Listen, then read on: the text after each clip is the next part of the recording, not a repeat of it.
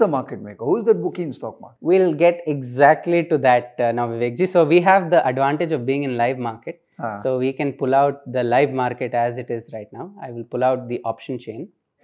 Oh, we are going to discover the bookie today? Yes, we are going to discover the bookie today, and we are also going to address probably one of the myths that people have, that if you are on high probability trades, that you are the bookmaker and that you will make money. We'll address exactly that here. So today market is flat. We are at 17,000. We gapped down. From there we pulled back to 17,000. And I want you to look at this as a betting board. And I'll tell you how to look at this as a betting board. Okay. For example, let us say you want someone who has a high risk to reward. You want to make a lot of money on your bet. Yeah. Let us say do you think the market will go up or down, sir, from here? How will I know that? Just make a random prediction and we'll work from there. It's actually market is in a very different, I don't know where the market. Okay, let's say randomly that the market is going to go down. Yeah. We feel we want to, how do we know what is the bookie's odds? Okay. To find out the probability. Yeah. Right now, let us say you feel that by expiry, market will expire around 16,700. Okay. Or below 16,700. Okay. Right?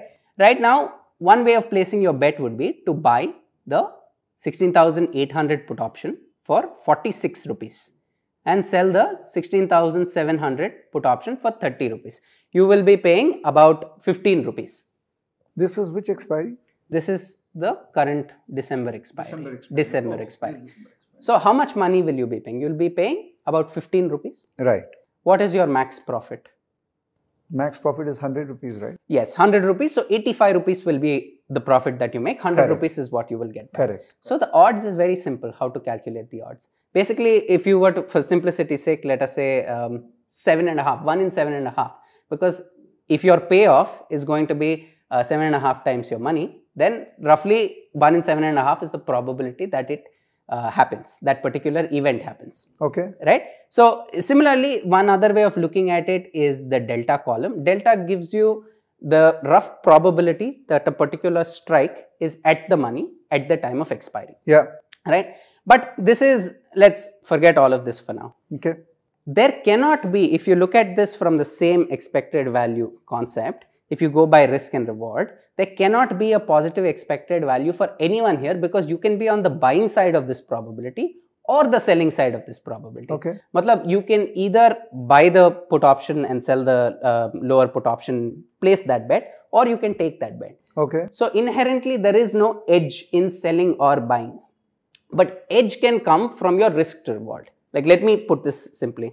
Let us say you're paying 15 rupees. Okay. Today intraday. So I've executed the strategy. So I bought a put option, I've sold a put option. Correct. So I've paid 15 rupees. Right? Correct. Let us say you've executed it, and what you decide to do is that if it goes to 10 rupees intraday, you take a stop loss.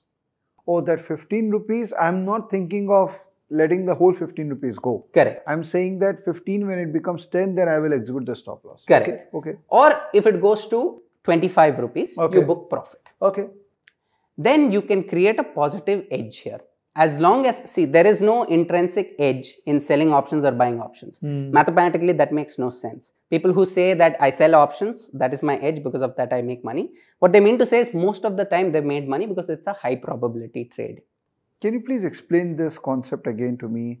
When you say that there is no intrinsic edge of being a buyer or a seller. Correct. But different people have different style. For example, we know some people who are very active sellers, they make money and they claim that they are very good sellers and they make money because of that, as you rightly said. Correct. But then we had Asit with me a couple of days ago, and he's a buyer and he has an edge there. Correct. So I can correlate your statement that every person has some edge, but there is no intrinsic edge in the market. Can you please explain this? Absolutely. So let me put it this way, Vivekji. For example, right now the same trade that we looked at. So it would be buying the 16,800 put option now at 45 and let's say 45. Yeah. And this selling the 16,700.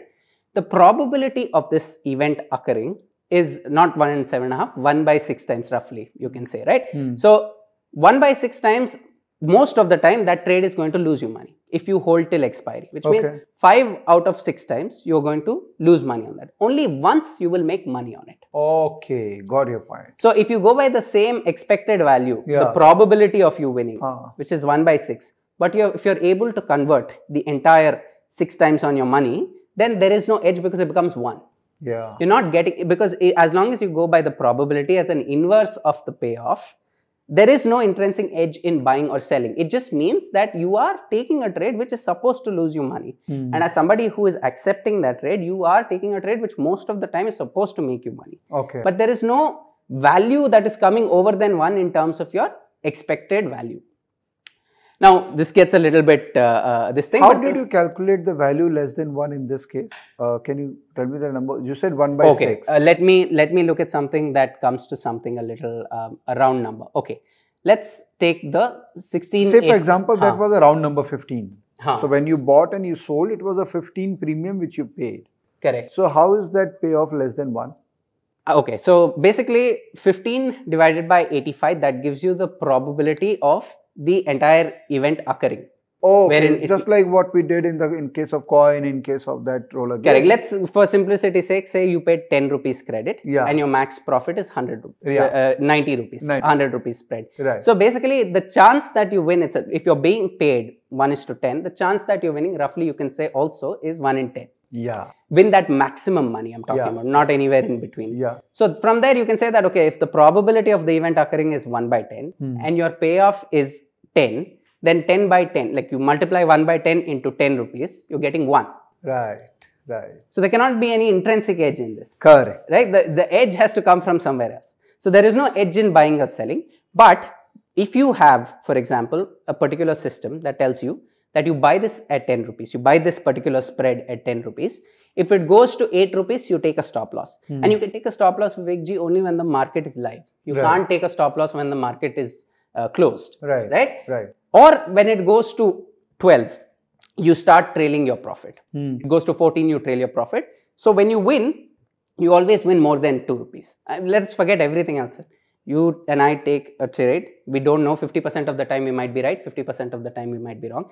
As long as we maintain a positive reward, we're able to let our winners win big and let our losers cut them small, we will make money. That is the only holy grail according to me in the market. I think one of the main reasons I have been, and I also tend to be somebody who takes high probability trades. I think why I have survived in the market is whenever my high probability trade starts to lose, I'm out. I'm out faster than anybody else. I run away from there and I come back the next day because I'm an intraday trader.